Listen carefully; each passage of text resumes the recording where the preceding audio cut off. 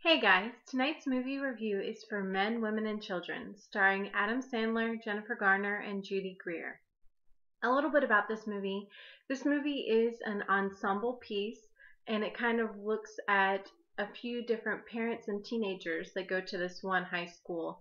It looks at their relationships, um, concentrating on kind of social media, the internet, all these things that teenagers have access to, where this is kind of the first or second generation that's been like that, and the differences between the way the parents grew up and the children. You have one case where Jennifer Garner plays a really strict parent. She monitors every single thing her daughter does, every single thing on her phone, every keystroke she makes on her computer, everything.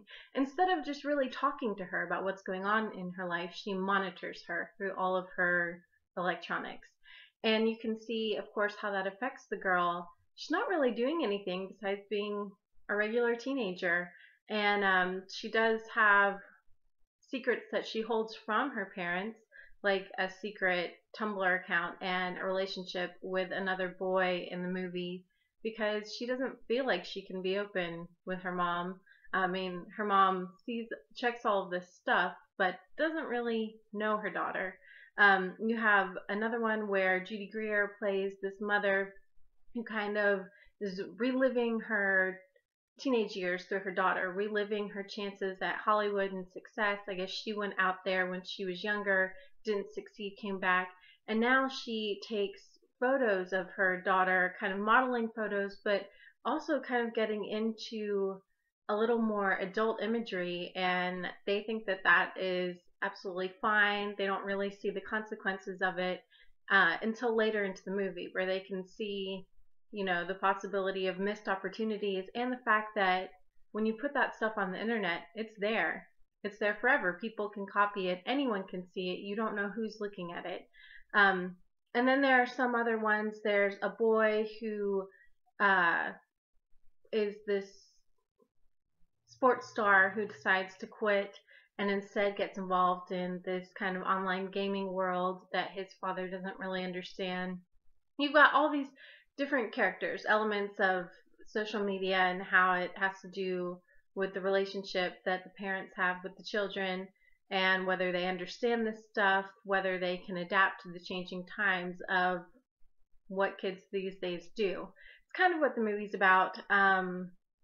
As far as the acting in the movie, I thought everybody did okay. To me, there was one standout person, and that was Ansel Elgort. I'm sorry if I'm saying his name wrong. He plays the young teenager who was in sports, who now has gotten into this online gaming world. You might have seen him before in last thing he was in. He was the lead in The Fault in Our Stars. And I think he did a really strong, really genuine performance in this. I really enjoyed him a lot. In fact, it makes me excited about the future projects that he's going to be in. I think he's really someone to watch. And I think that, he's not just a pretty face young actor. He has a lot more to offer. He was really the standout in this for me. Everybody else did okay, but he kind of shone in his role. The story itself, meh. I mean, yeah, I understand.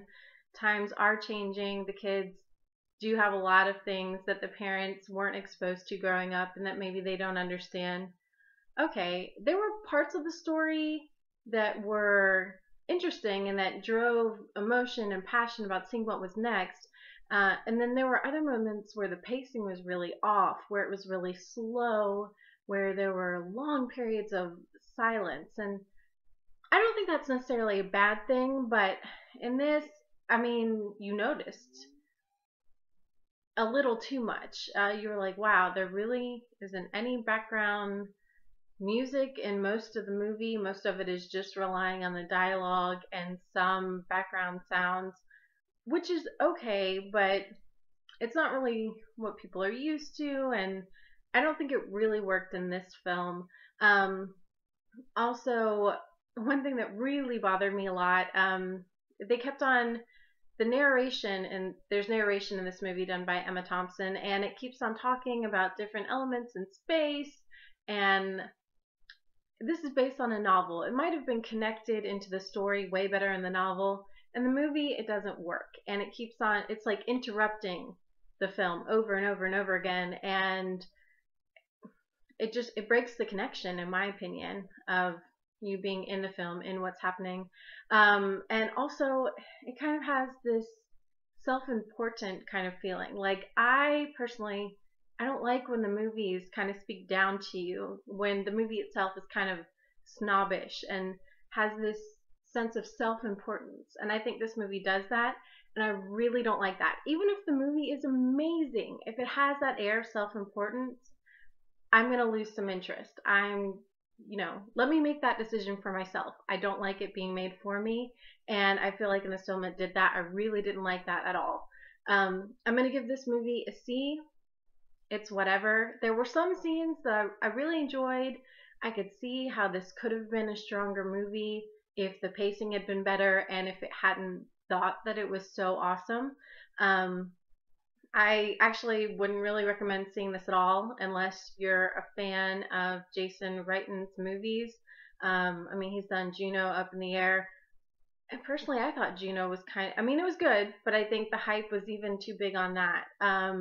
So he kind of has this I'm so awesome thing that I don't quite enjoy. But if you're a fan of his films, maybe you will enjoy this. I think for the general moviegoer, you could really skip this movie. It's not worth your time. So see for tonight. That's all I got. Thank you so much.